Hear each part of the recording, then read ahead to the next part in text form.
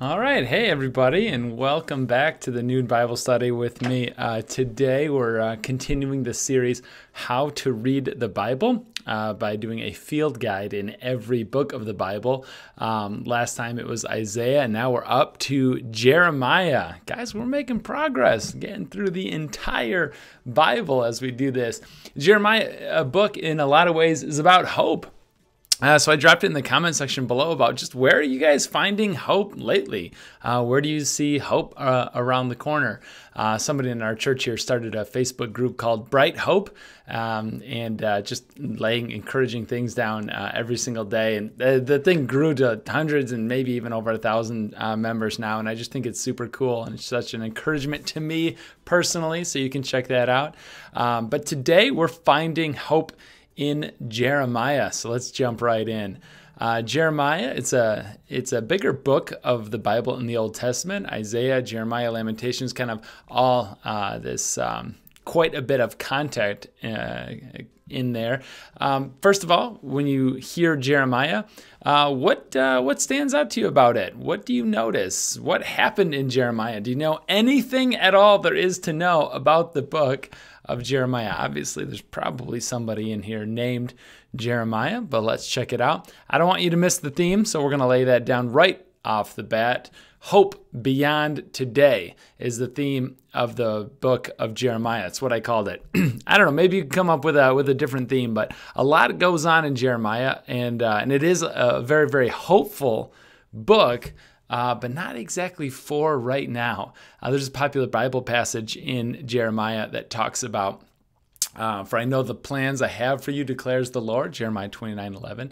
Plans to prosper you, not to harm you, plans to give you a hope and a future. It is a book about hope, but anybody old enough to read that prophecy was probably not going to see themselves out of a really tough situation. So it's kind of a, man, we're stuck here, but there's still hope later. Let me explain. By taking a look at the summary of Jeremiah. That Jeremiah was an Israelite priest who lived and worked in Judah, and he was a prophet warning about breaking this covenant with God. Covenant, you might think of contract, but that's not relational enough. When covenant's used in the Bible, think about it less in terms of a business agreement and more in terms of a relational agreement. You could even say something like a marriage, and for Jeremiah, that's not going to be a stretch at all. Big key players, we got Israel, obviously, the southern kingdom, and Judah. We got Jeremiah, and then we've also got a big key player in Babylon. And so Jeremiah's prophecy is that Babylon, this big, bad, evil nation from the north, is going to come for Jerusalem. And he was 100% correct. Now, one of the things that makes him unique is that Jeremiah actually witnessed these things happening, these things taking place.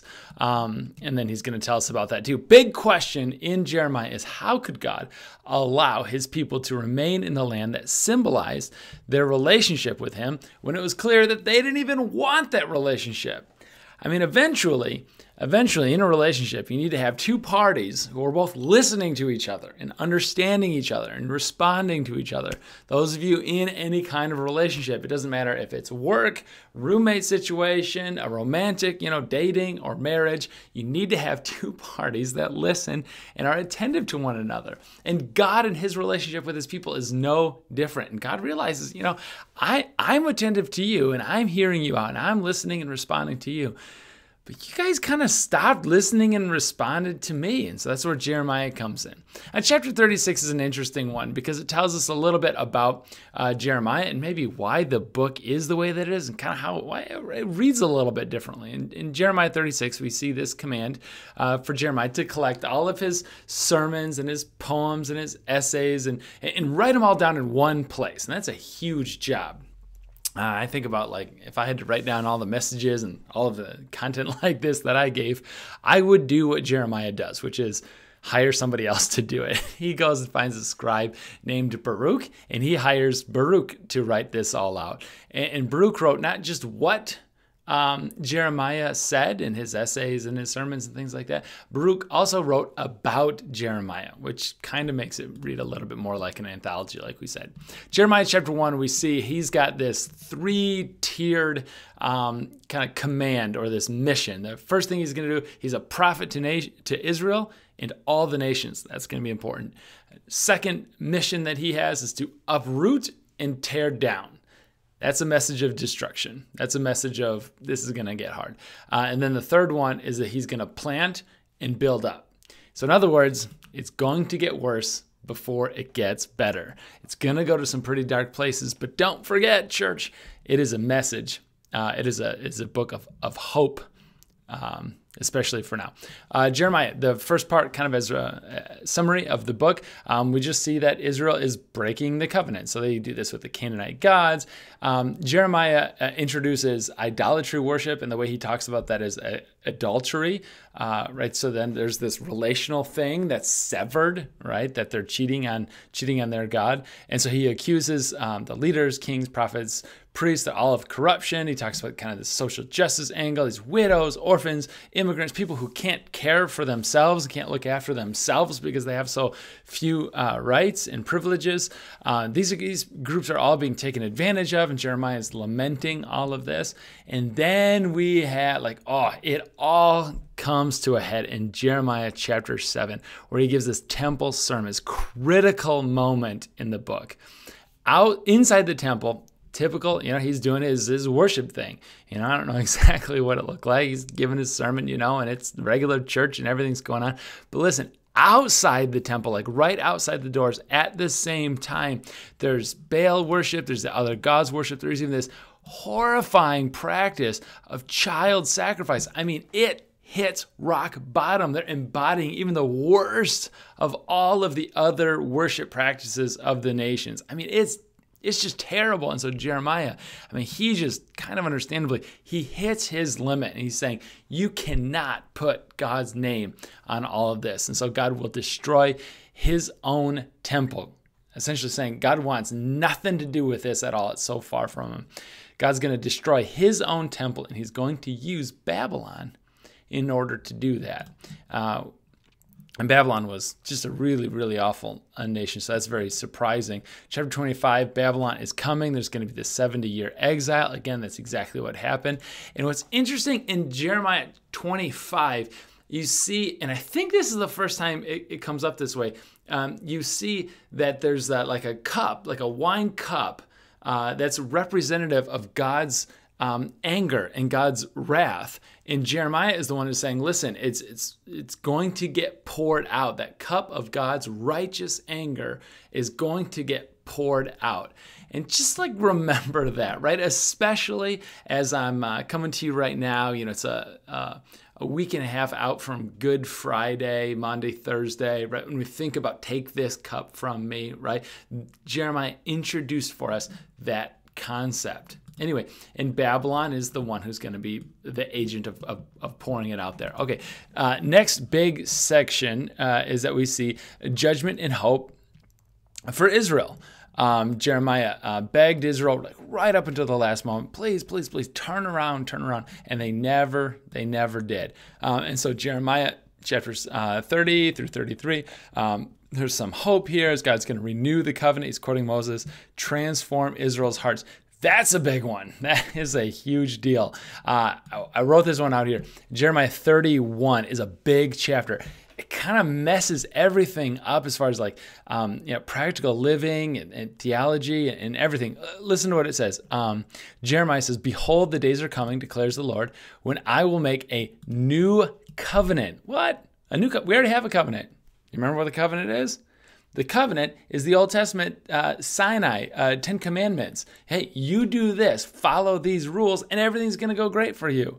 That's all you have to do. And God says, no, we're going to give a new covenant, not a replacement covenant, but we'll get to that in just a minute. But I'm coming with a new covenant with the house of Israel and the house of Judah, not like the covenant that I made with their fathers on the day when I took them by the hand to bring them out of Egypt, Sinai, 10 Commandments, Moses and the stone tablets. My covenant that they broke, right? Again and again, they broke the covenant. the 10 commandments, the rules, though I was their husband, declares the Lord. So it's not just a contract, it's a relational thing, as we keep saying. For this is the covenant I will make with Israel after those days, declares the Lord. Whoa, I will put my law within them, and I'll write it on their hearts. I will be their God. They will be my people. So I'm going to take that covenant, right, or I'm going to take that law, and I'm going to write it, not on stone tablets. I'm going to write it right on their hearts, where it cannot be undone. This is a huge deal, really, because we know things are going to get bad. And Jeremiah is saying, listen, the sin, the breaking of the covenant, it's not going to be the final word, the last thing. And then it ends with this siege on Jerusalem. And then, oddly enough, Jeremiah was not a popular character, surprising a prophet. His own people kidnap him and take him away off to Egypt. That's kind of the end of Jeremiah there. And then we see the judgment and hope not on Israel, but on the nations now, everybody else around. We see this prophecy that God will use Babylon to judge the nations, and he lists off a bunch of them there. And then judgment is going to come on Babylon itself. Babylon is not going to be exempt or escape from all this. Yes, God is a just God, and in his timing, he'll see through and follow through on what needs to be done. I just, like, as a note, Babylon it registers highly here, and then also in the book of Revelation, the last book of the Bible. I don't know what we're going to do when we get to that one, because that's just such a strange book, but we'll get there. We'll do a video on that one eventually. But Babylon is a great kind of stand-in, because they're like the archetypal rebellious nation. They're prideful, they're extravagant, they're wealthy, they have no need for God whatsoever, right? And so Babylon just works as a great stand-in for any kind of act of rebellion or act of sin. When you need somebody to stand in as like the bad guy, Babylon is just the go-to. I mean, we do that with like Nazis or Hitler or something like that. When you just need a stand-in of a bad guy or a bad nation, like that's what you go to again and again. And that's what they did all the time. And so it ends with Babylon's attack on Jerusalem. Yes, everything happened exactly like Jeremiah was going to say.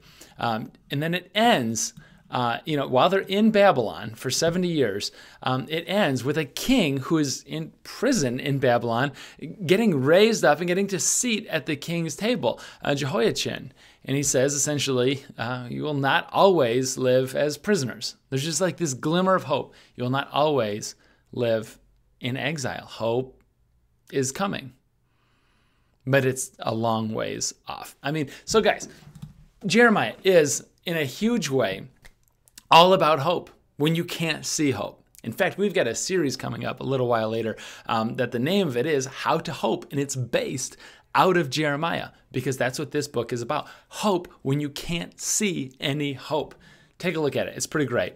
We want to do spotting Jesus in the book of Isaiah. Remember, Isaiah and God, Israel, it's all about relationship. That's key. I said earlier that the key in any relationship is listening, is being attentive and stopping and paying attention. And God says, listen, I was always here and I was always listening. I always paid attention.